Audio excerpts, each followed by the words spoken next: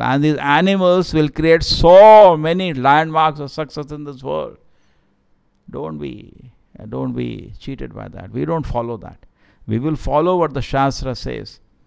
Okay? So Prabhupada therefore is in this shloka saying that actually at the end the whole world is cheated and they are suffering. Whole world is cheated and people are suffering because of that. Prabhupada used to say again and again that actually the whole world is based on a wrong foundation, that we are the body. We are not the body.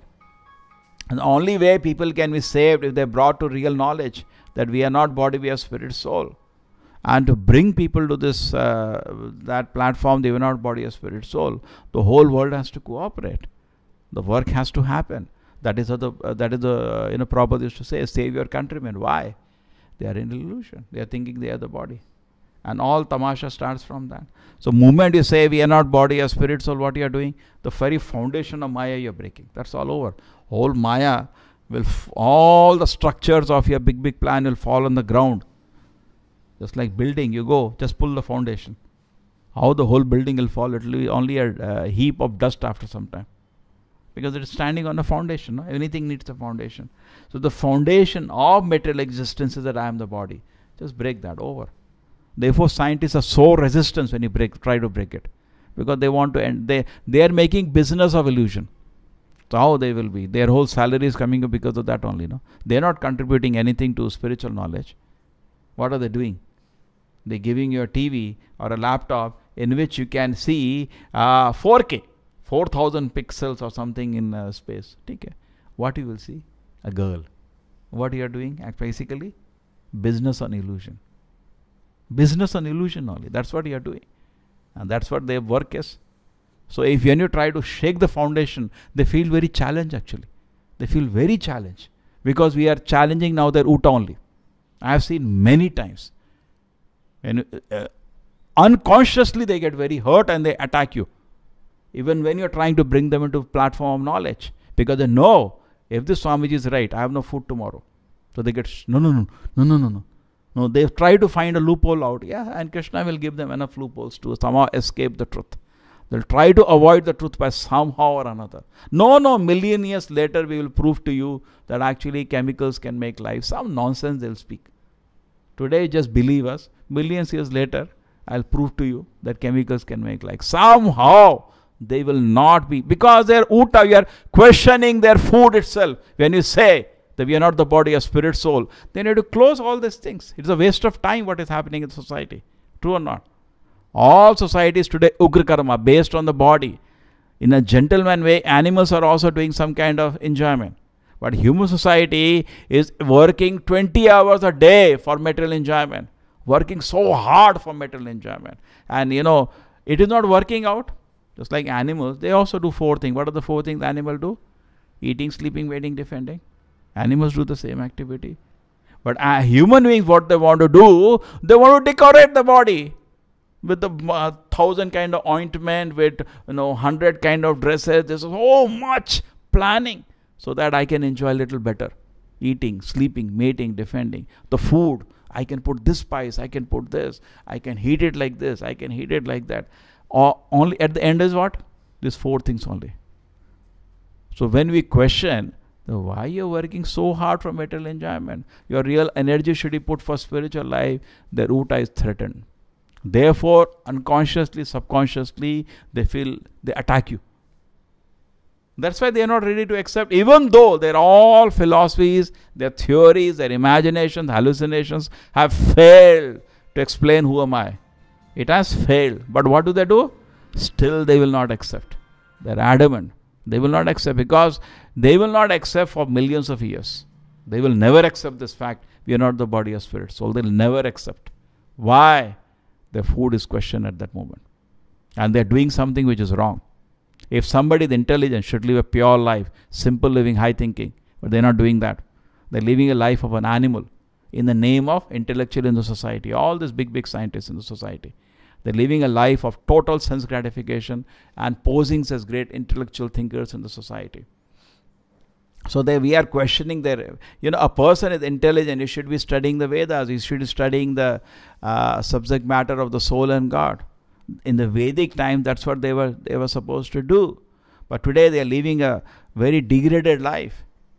So you are questioning everything. When you say the God is there, soul is there, this beauty is an illusion, they will not. So we can go to people who are reasonable, who have some sanity, to understand that my conscience today, agitated by false enjoyments of this world, I want a pure consciousness.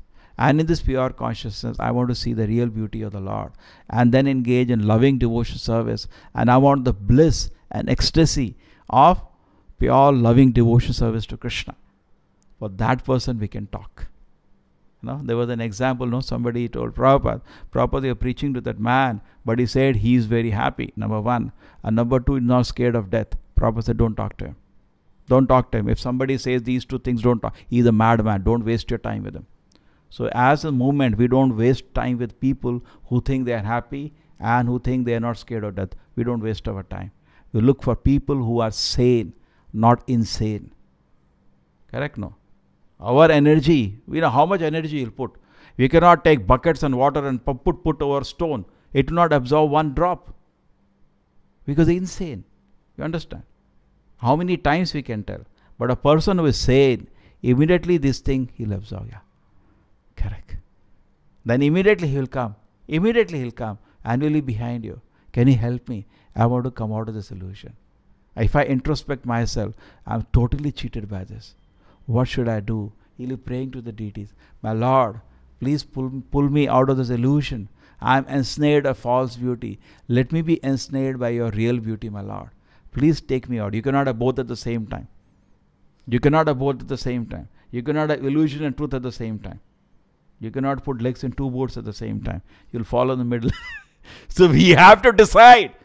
Do I want to be ensnared, continue to be ensnared by the false beauty of this world, or do I want to be ensnared by the real beauty? We have to decide. We have to make a decision. It's our decision. Because Krishna will not force. God will come and force you. No, sir.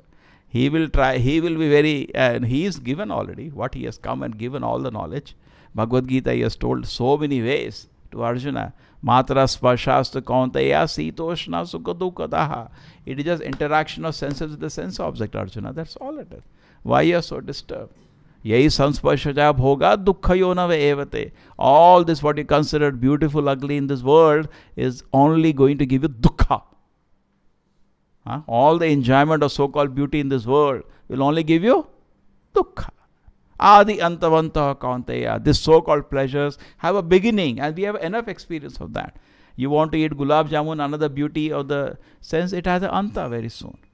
So we have to make a decision whether I want to stop it or not. When you want to make a decision, you cannot come out just by wishful thinking. Now start sadhana.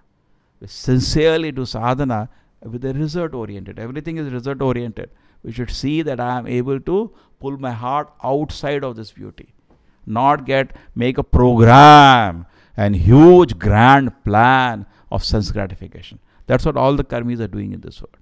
Grand, secretly the mind is constantly making a grand plan of enjoyment. Every person is only doing that. And nothing else they are doing.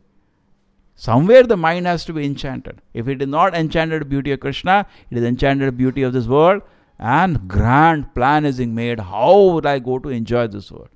Sir, these plans will not last. Even government plans will not last. Prabhupada used to say, Krishna doesn't send rain, all your plans will dry up. With your food, everything will dry up. But we are so foolish. In a temporary world, we are doing all these things. So a sage like Dadichi, imagine what he is doing. He has a body. He has not only body, he has a lot of powers also. He is a Siddha Purusha. You cannot even dream how he can enjoy. You cannot even dream. But at the same time, he knows his body is temporary and the enjoyments are temporary. And he is fixed on spiritual truth. So when the devatas come to him, can you give your body? He just jokes for some time. Then he said, okay, take. Can you imagine his level of detachment from this world? We are so attached. And he is proving how much he is detached. That's Vedic culture. Total detachment from the body. Total detachment of so-called relatives of the body. You think he is asking his relatives, is it fine, Ali? It's totally detached because it's an illusion. It's an illusion. In the Vedic culture, therefore, at a particular point in life, person used to cut off this illusion. Therefore, there was Vanaprastha sannyas. Cut off this. It is an illusion. So there is no need to be so ensnared, attached. The body leads to other gratifications. We have the body, then we get Deha Patra Kalataradeshu Atma Sainushu Asasu Api. Person cannot see actually that none of them are going to protect me. This body is not going to protect me. And the relatives and the band of relatives created around the body, they cannot protect me. Nothing can protect me. What can protect me is Krishna's lotus feet. And for that, to achieve that Krishna's lotus feet, I should be serious. That is called sadhana. Sadhana is nothing but my seriousness to achieve those lotus feet. But at least some time in a day I keep wherein I don't allow my mind to go to anything except the Krishna's lotus feet. That is sadhana. Rest of the day I am engaged. Something I have to do for maintenance of the body. But what is my primary, what is secondary should be very clear. We should never sacrifice primary for secondary.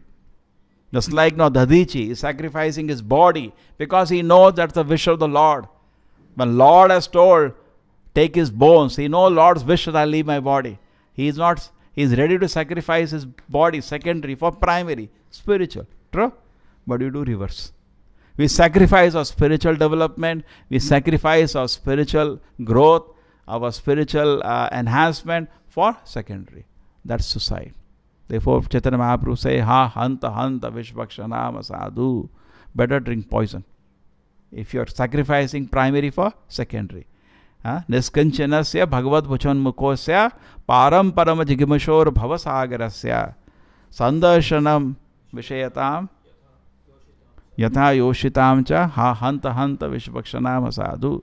He says, you are planning to go back to the Krishna's lotus feet, Niskanchanasya. You have given up enjoyment in this world and you are taken to Bhagavad Bhajan.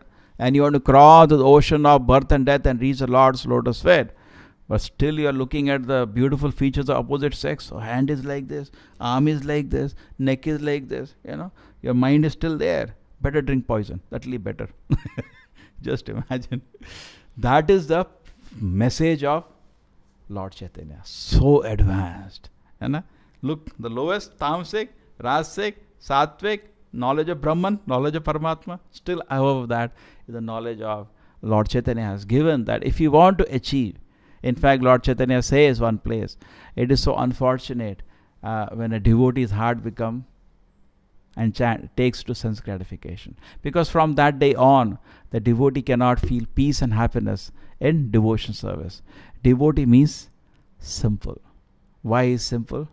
Because he only wants Krishna. Therefore, he is so simple. But moment sense gratification starts in the heart, immediately the person becomes duplicitous. Because one side is, because sense gratification nobody will profess.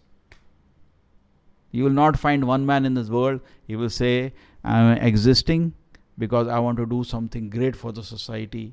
Correct? Any person is there who will not say this, he will say this.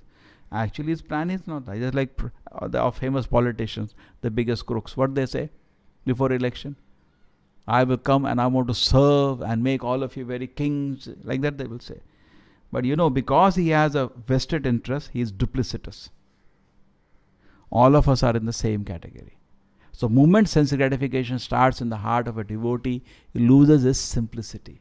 He becomes duplicitous. Because anybody will say that my aim in life is to enjoy senses. Nobody will say. The doctors, they take such a big oath. The engineers, when they get degree, big oath. I will serve society in this. Nothing.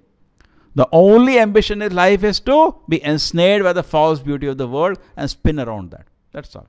Keep making grand plans of enjoying the false beauty of this world.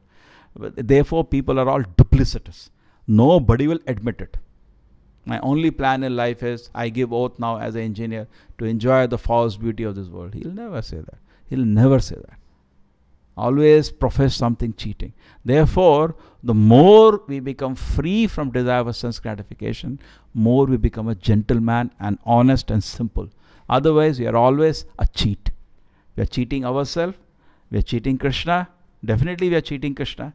We are his servant. We should serve him. We have made our own private plan. You are cheating Krishna. The moment we make a plan of sense gratification, you are cheating Krishna. Because you are servant of Krishna. You are not supposed to do all these things. You are cheating your guru if you have a guru. You are cheating Vaishnavas. You are cheating Acharyas. You are cheating Shastra. And at the end, you are cheating yourself. You are cheating society also. So we have to decide what we want to do. Jiva Krishna Dasa. The Jiva, the soul, is a servant of Krishna. He should only be doing that, service to Krishna. Why is he getting into so much mess? But I want. What can be done therefore? Therefore Prabhupada is saying, please, why don't you consider this? The whole world is lost, suffering. Yehi samsparshaja bhoga dukkhayonava evate adi antavanta kaunteya nateshu ramate buddhaha. An intelligent person should not delight in these pleasures or sense objects. He should give it up. But people are not giving up. They are suffering, and they are not giving up. So devotee, what he does? The compassion, he starts to preach. Therefore, Prabhupada is saying here, therefore, more and more people should come forward and understand this movement is a boon for the human society. Perhaps we are the only people, but directly telling people, stop of the material enjoyment. But people are not interested. So we continue, still it's a thankless job, so we continue in the society. The Prabhupada said, yes, then everybody has to cooperate. Otherwise, how anything can happen? Nothing big can happen unless it is well organized and there is an attempt to pass on the message to the society. Srila Prabhupada ki, Srimad Bhagavatam ki.